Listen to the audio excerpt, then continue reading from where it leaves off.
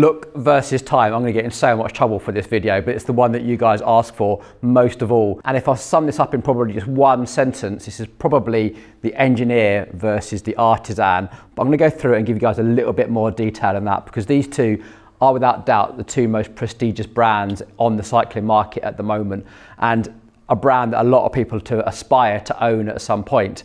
But we get asked in the comments all the time, which one do you choose? And it's really, really difficult because they've got their own little nuances. Now, I'm going to start with the easy option because this is the race bike and this is the easier place to start from. So right now, Time have the Huez, which is their race bike. Now this is a very, very classic race bike, 73 degrees, 28mm tyre clearance. This is a general all-round, all-purpose race bike, whereas Look have got the 795, which is all sleek and all aero and a steeper seat angle as well. So you can't really compare these two.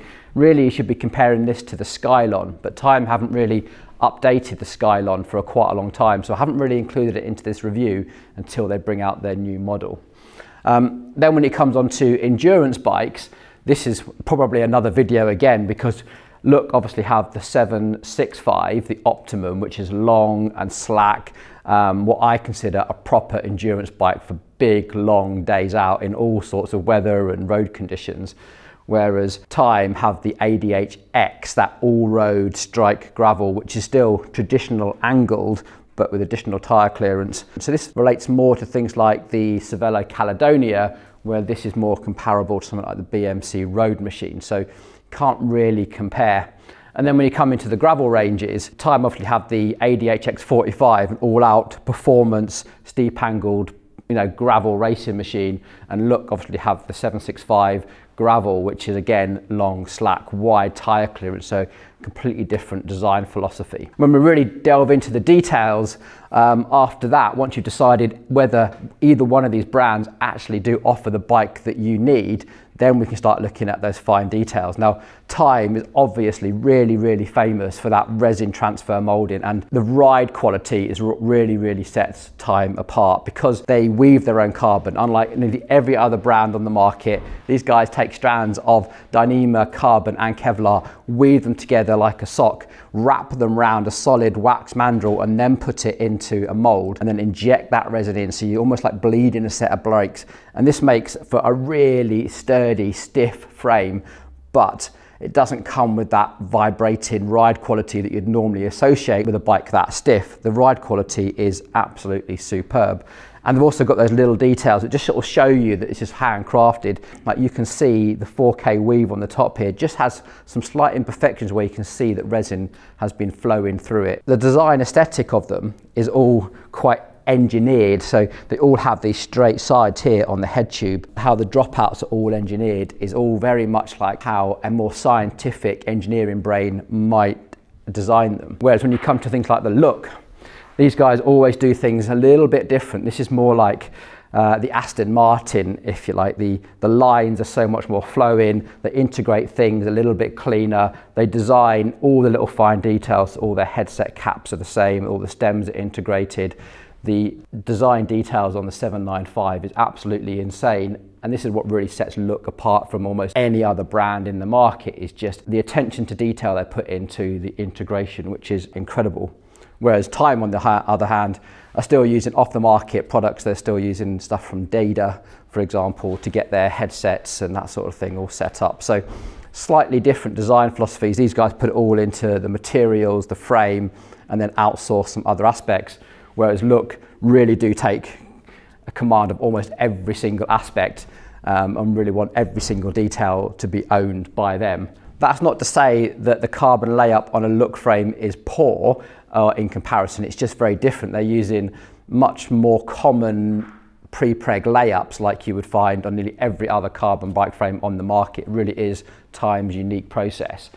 But I have to say it's very, very good. The inside of the frames are always very clean, and the ride quality is exceptional compared to a lot of other things on the market, but you cannot compare the ride quality of a Look, a Pinarello, anything to the ride quality of a Time. That is the one fundamental thing that sticks Time above everything else, is just the pure ride quality. Now, when it comes to the overall aesthetic, I think you have to admit that Look have got the colour scheme and the matching stuff absolutely nailed. Their association with Pierre Mondrian and those Look colours and how they do their entire colour ranges is definitely a step apart. Now, Time, typical engineers, go and find the best quality paints and do a fantastic paint job, but they haven't quite got that artistic edge, I think, that Look have. The clear lacquer on the ADHX, if you have that engineering type brain, you're going to love almost seeing the insides of your frame, because you can see where the joins are and how it's all been finished, and this is like almost like looking inside the frame.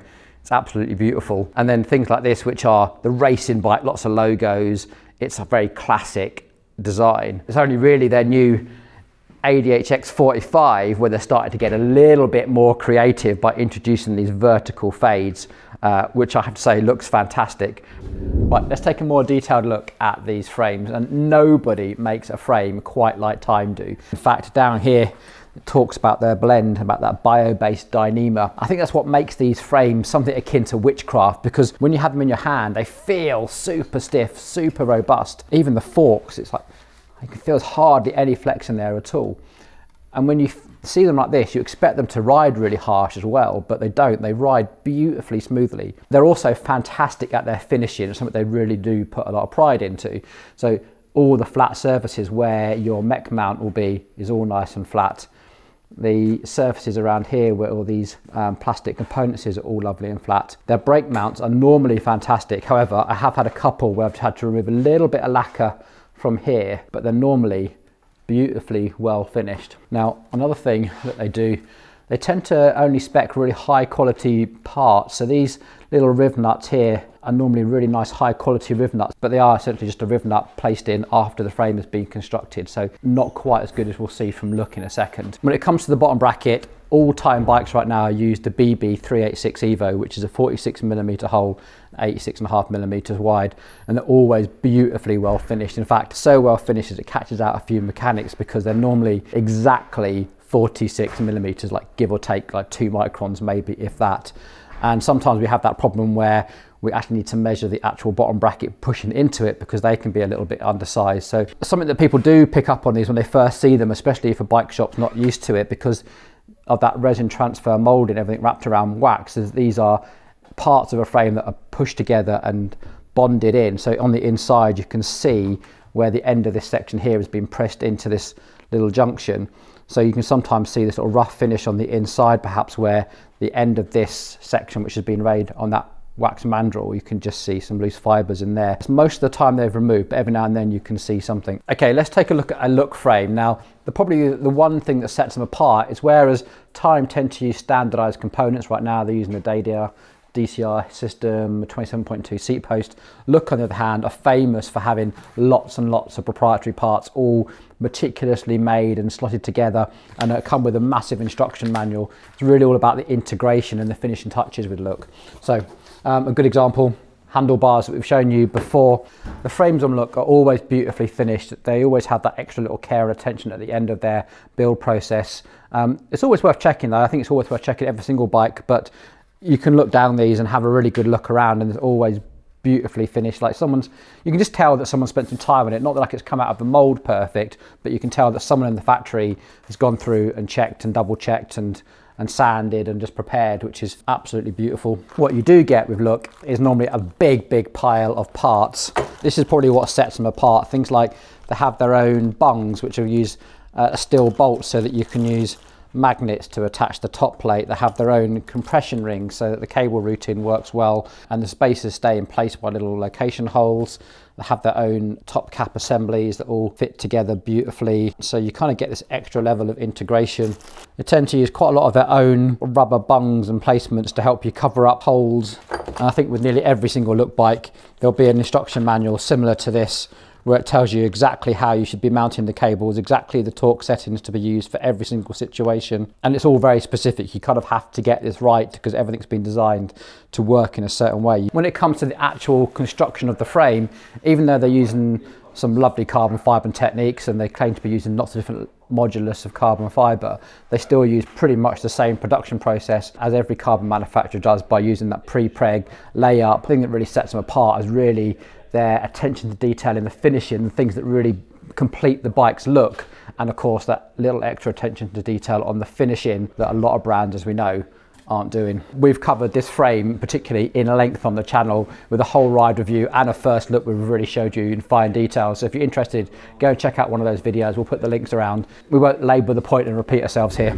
So how would you choose between the two if you had to? Well, after you've gone down that route of, is this bike suitable for me in terms of its application? Only a couple of crossovers where that might come into conflict. For instance, the Time ADH is very, very similar to the Look 785, which we don't have here, and a new one is rumoured to be on its way. They're the only two models that really compare very closely. The Skylon will obviously compete with this when they launch it. News on that sometime, hopefully soon, and the Fluidity might. And that, when all of the ranges are set out, that's when you might have the most problem choosing between the two. As a general rule, I normally find that the looks come up a little bit lighter, but the ride quality is much better on the Time. The attention to detail, the paintwork, the artwork on the Look definitely exceeds that of the Time. But then if you really appreciate that, being able to see and experience how your bike was constructed and crafted, Time definitely wins in that area. So it's going to be a tough decision. The one thing that these two brands do have in common is their attention to quality. Like when we unpack these, it's very, very rare, not impossible, but it's very rare that we find things like brake mounts are wrong or bottom brackets are wrong. Headsets are normally nicely finished, and the customer service from both of these brands is exceptional. We've got direct links with both of them now, and they really are a team full of really passionate people who really want to help. And it's been an absolute pleasure working with both of these brands. There we go. I hope you've enjoyed that little attempt of a comparison between Time versus Look. Ultimately, it comes down to, I think, whether your individual personality is slightly swayed towards the engineered or the slightly artisan. But essentially, they're both fantastic bikes, and anyone would be proud to own anything that you can see in front of you here. And we're very, very privileged to be able to represent both these brands. Okay, thanks for watching, everybody. Get down in the comments, share your experiences, add to the debate. I think this is going to be a fairly hot topic, and we'll see you on the next one.